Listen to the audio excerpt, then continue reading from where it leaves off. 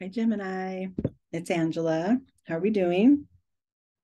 We're going to do a quick August overview for you, just some topic that you can maybe focus on or tap into or stay receptive to for the month of August. These are soul guidance readings. They're not predictive. They're not externally related as much as they are your inner being and what you can focus on and align with within to make transformation and progress in your external world. Okay. So we've got an oracle card pulled from the Wild Mystic deck. This is a great deck. It's based on every card has an animal interpretation. And for you, Gemini, I got the elephant, which is memory. This is kind of saying, there's a couple levels to this. This could either be utilizing your past experiences, whether they be positive or traumatic or, past life regression, if you ascribe to past life work. It could mean many different things for you. It could also mean your ancestral ties and trusting that lineage, those who came before you are guiding you now. It could just mean, like I said, memory from your own this life experience, memories from your past that shaped who you are today, and maybe just staying aware and attuned to that, and maybe even helping you to shift your perspective about it. This is not for the very, very deep trauma work. That's for an expert. But as far as your soul's understanding of it, we might be able to shed some light here. Okay.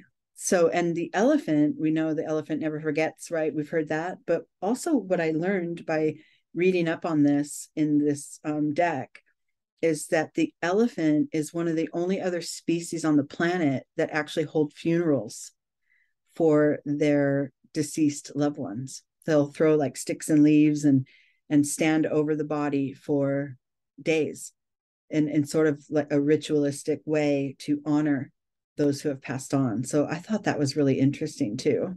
Beautiful. The animal world has a lot to teach us, right?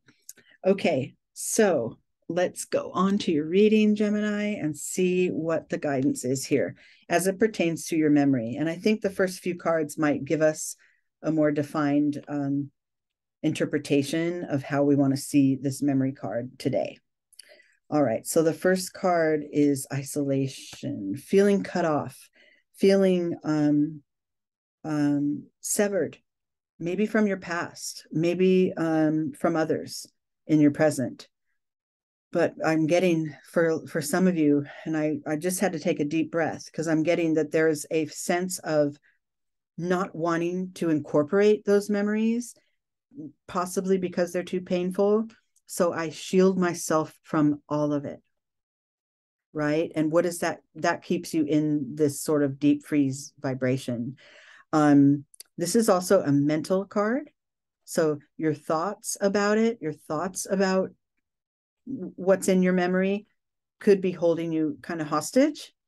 And if you notice this figure, the ice will begin to melt because he's showing his emotion. He's crying and the tears will melt the ice eventually. So it's a shift from how you think about your past experiences, shifting into feeling it and going ahead. The feelings are not going to harm you, and the memories can't really harm you in this moment. So there's an opportunity here to open it up a little bit, to soften those harder iced in edges and allow for what is to be there, even if it's painful from your past. Internally, the card that supports this melting of the ice and embodying the presence more and allowing the memories to be present is guidance. So this is your own being kind of saying, I can do this. I can trust it. I can move at the pace I want to, and I can, travel the distance that I want to as it pertains to drumming up some of this old information. I don't have to bring it up all at once. I can, this is up to you how to proceed. But it is important to begin to sort of melt those frozen aspects, melt those barriers that are cutting you off from the fullness of your life. Because as much as we all go through trauma, and some of us go through more horrific trauma than others, I'm fully acknowledging that. But at the soul level, the acknowledgement of it and the receptiveness of it and allowing it to be part of your whole experience now at the soul level, that's crucial to be able to resolve some of this stuff going forward. And like I said, you can determine that pace, the volume of it, how much you want to take in at once, how much you want to release. You can control that, but I feel that the guidance here for a lot of you is to begin, at least begin, right? It could just be one topic. It could be many. It could be one topic that lasted many years. There's a lot of things this could be for different people, but it doesn't go away. It stays buried in the ice as long as you stay cut off from the feelings of it. Okay. And acknowledging that and being willing to trust yourself and your own inner guide results in this card in your external world and more clarity. Look at that. The veil's lifting, the ice is melting, right? I'm able to see more clearly from where I stand today, right? I'm not going to let those old experiences continue to haunt me today. I can see it more clearly now. There could be, some, old experiences you're becoming more clearly aware of now that maybe your perception of the experience was what really created this isolation and this wanting to cut off from feeling it. Maybe your perception of the experience can change, right?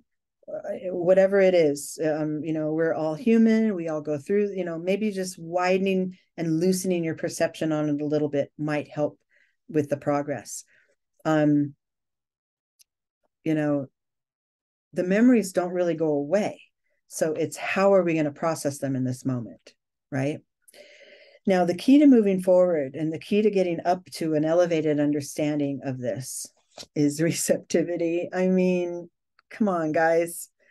I mean, this is so perfectly clear. It's staying open, being a channel that's wide open, especially like through this crown chakra, receiving the energy from the divine, receiving the guidance from your own inner guide, being willing to listen to what is proper for you in this moment as it pertains to shifting through some of this memory. What is proper for me? What is, how much can I handle right now? Listening and allowing for the signs to come through. That's your key to getting a better handle on it, or to getting a new perspective on the topic.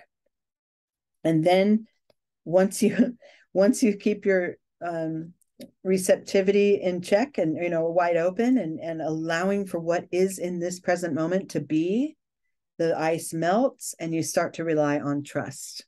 You begin to realize, okay, yeah, I've been through some issues. I've been through some trauma, or I don't know, I have a memory of sheer embarrassment from my past that, I don't know, let's just make something up.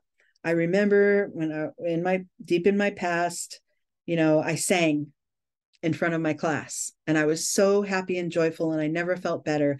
And then some kids laughed and it stopped me. I never sang again.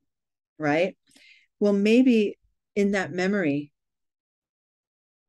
if you start to stay open and widen your perception on the whole situation, maybe one of the kids was tickling another kid and that's why they were laughing, right? Like we